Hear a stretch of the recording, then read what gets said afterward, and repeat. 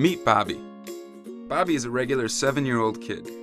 When Bobby grows up, he wants to be an astronaut, and a scientist, and a cowboy.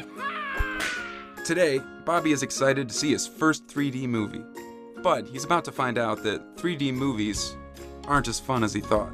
They give him headaches, motion sickness, and they hurt his eyes. And it's not just 3D movies. Bobby also gets headaches while reading, motion sickness in the car, and has a lot of accidents. As a result, Bobby sometimes feels bad about himself.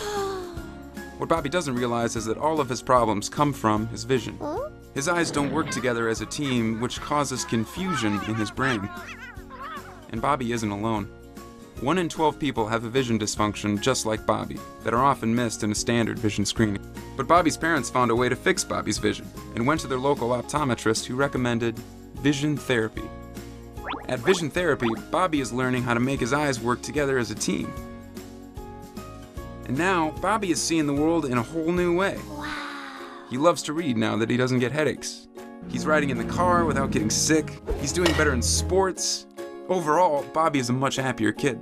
And now that Bobby's vision isn't holding him down, he can grow up to be whatever he wants. Like a playwright, an engineer, and an eye doctor. If you or your child experience symptoms like Bobby's, find a vision specialist.